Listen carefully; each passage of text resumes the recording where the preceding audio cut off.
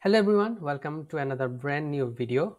Today we are going to learn if someone share with us a Google Drive link such as for example a video or a picture or anything, how to download that file.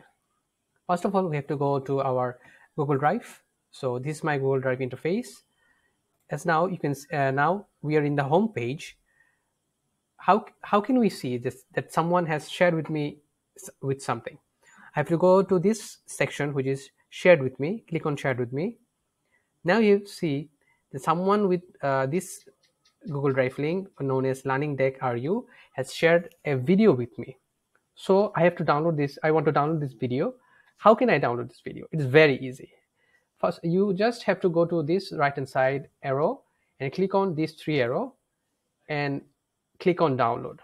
If you click on download, it will start to download the file and wait for some time. See, as I have IDM installed, it will download the file immediately. I will click on start download and it will automatically download the file. If you don't have IDM, that's no problem. You can just simply click on here and click on download. It will automatically start the download here. Or you can see if you place your mouse arrow here, you can see the download option.